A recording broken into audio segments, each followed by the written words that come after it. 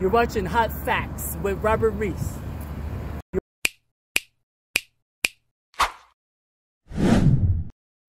That's your fault.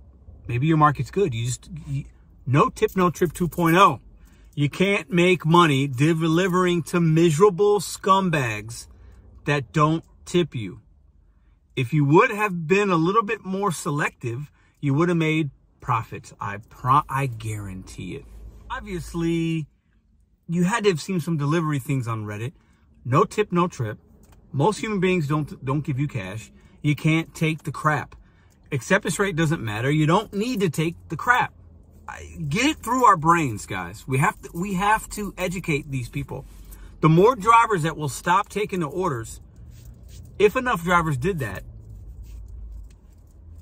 I don't have good restaurants that I would have to be taking these orders. I would not make any money.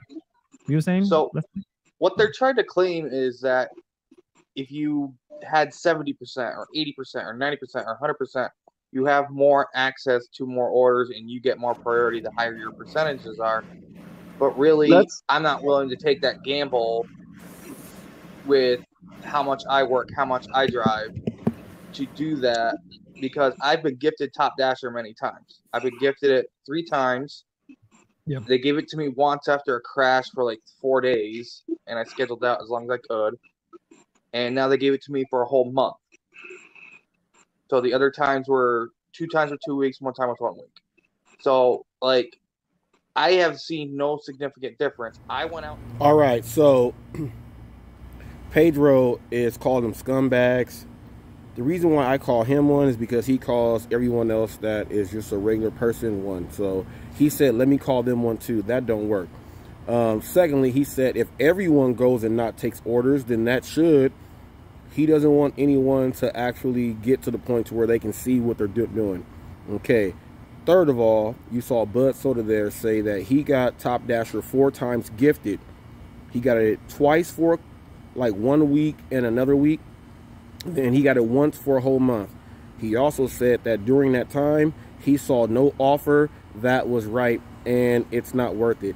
He never accepted any order. You guys have to understand this, that once you get it, you then implement yourself in accepting the orders to see.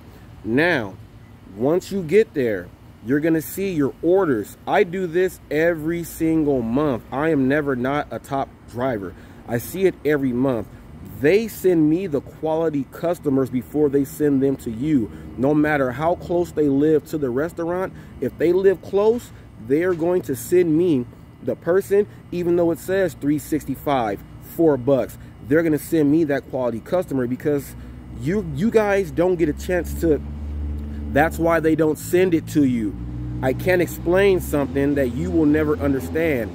And Hannibal was sitting up there listening.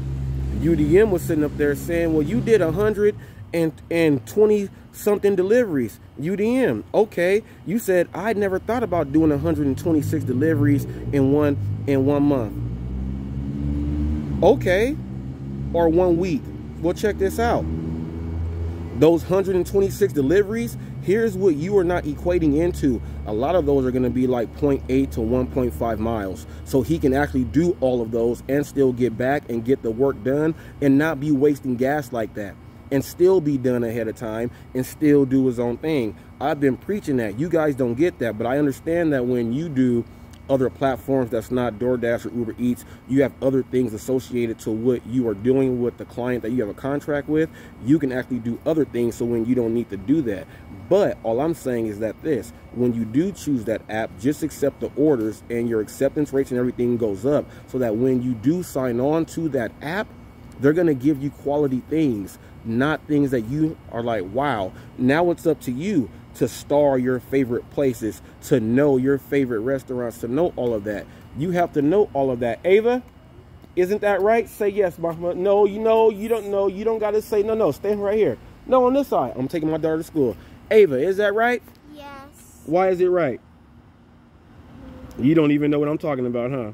Yep. And my daughter's smart. She is not going to answer because I taught her if you don't know what you're talking about, don't say nothing at all.